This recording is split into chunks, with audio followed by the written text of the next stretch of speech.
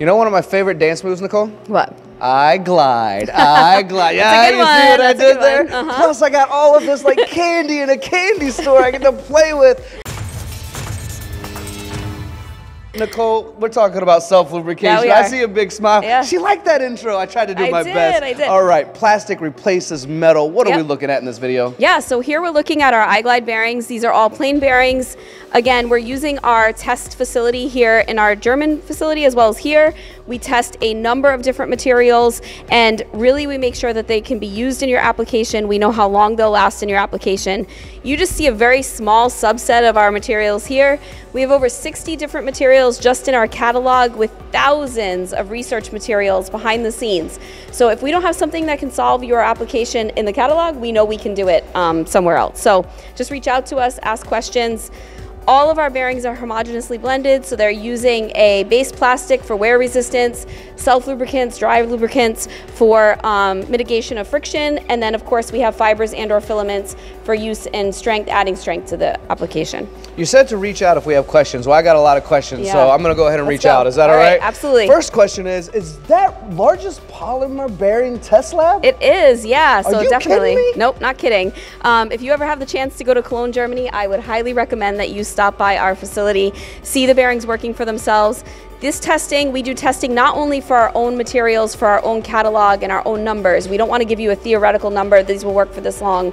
We want it to be based on actual testing, but we also do customer tests. So if you don't have time to test something, we can do it for you. Did you just invite me to Germany? I did. Did you invite the audience to Germany? Come to Germany. Everyone? Yes. We could all take a look? Absolutely. I like you, Nicole. You're all right. All right, I've seen a scale here. I'm imagining this isn't about zodiacs, is it? It is not, no. So our bearings are 5 times lighter than traditional metal bearings in any type of application. So when we're talking about different areas or industries, you can see exactly why weight reduction is important.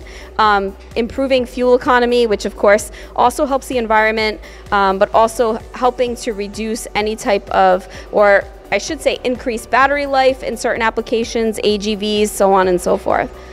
As I'm sliding down here, it looks like what my closet looked like as a child, actually. Just bits and pieces of toys everywhere. Why am I seeing so many different components in this box? Because if I'm an engineer, which I actually am, but I'm an engineer at a trade show and I see something like this, I'm gonna be here for hours. Also, I've seen something like this at science museums, which I've referenced previously in other videos with you. Yeah, absolutely. So good, this is what we want, right? We want you to come and play with our products. We want you to see them, pick them up, touch them, feel them.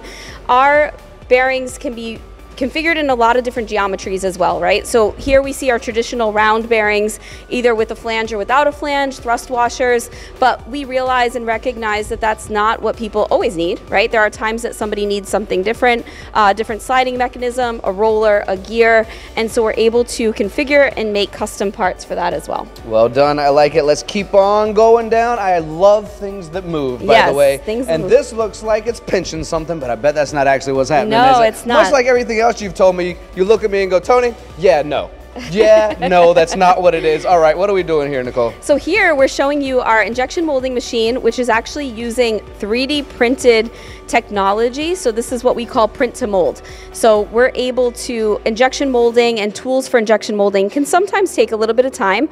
We are able to 3D print the tools and then produce parts in a much faster time frame for you.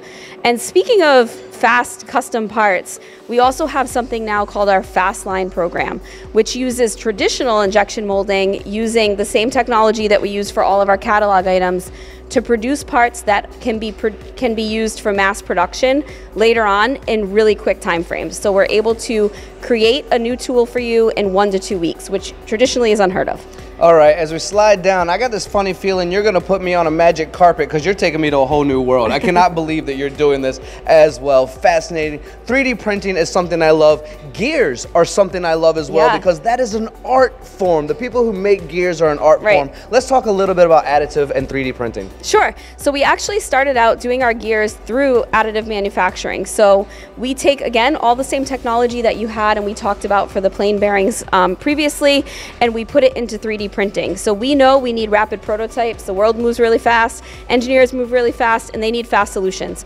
So we can use our 3D printing technology, print parts that are highly wear resistant, and you're able to test in your application or use, right, depending on the quantity. So if you don't need something that needs mass production, millions of pieces, we can do something really quick and cheap for you. I like it. Inexpensive for sure. If we just take a quick glance over my shoulder at that room as we continue to move down here. Oh, this resin. We're gonna have a separate video just on the resin. Yeah, the resin's really cool. Don't look, guys, don't look. We're not gonna show this one just yet. We have a video of our own. All right, last two little pieces here. Yeah. Looks like optimized for friction and wear, and then we have some wear resistant. Bar stock, what are we providing here? What is this setup to show us? Yeah, so we also have applications where, let's say, the tolerances need to be extremely, extremely tight, tighter than we can get with injection molding.